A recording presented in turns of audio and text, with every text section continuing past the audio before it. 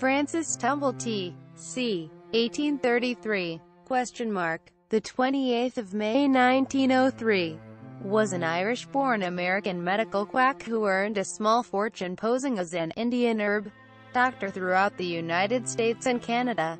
He was an eccentric self-promoter and was often in trouble with the law.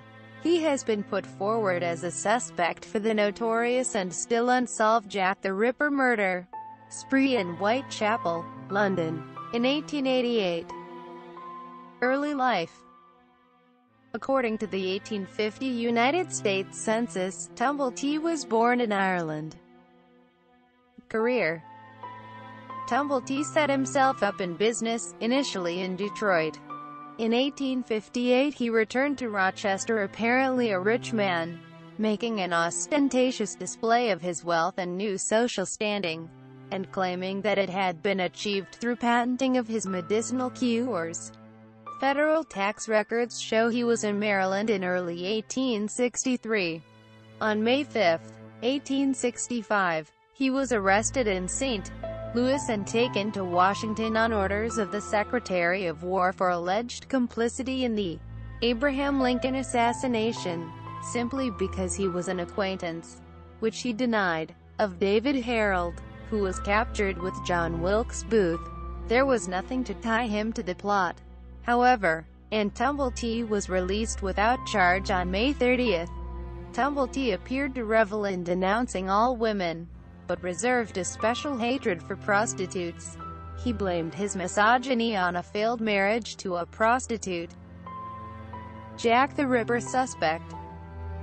Tumblety visited Europe several times, including Ireland, Scotland, England, Germany, and France. He claimed to have been introduced to Charles Dickens and King William and to have provided treatment to Louis Napoleon, for which he was awarded the Cross of the Legion of Honor.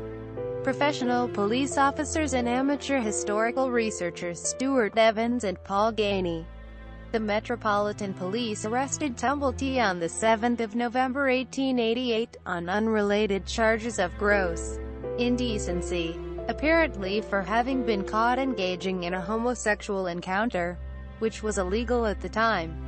Tumblety was mentioned as a Ripper suspect by former Detective Chief Inspector John George Littlechild of the Metropolitan Police Service in a letter to journalist and author George R. Sims, dated 23 September 1913. Other Ripperologists have dismissed Tumblety as a plausible Ripper suspect, citing the fact that his appearance and age did not match the description of any of the men that were seen with the murder victims, and that his relatively tall height of at least 5 feet 10 inches and enormous mustache would have made him particularly conspicuous. Tumblety was named as the most likely Ripper suspect by a professional criminal profiler and a forensic handwriting analyst in the Jack the Ripper episode of History Channel's Mystery Quest. Last years, Tumblety returned to Rochester and moved in with an elderly female relative, whose house also served as his office.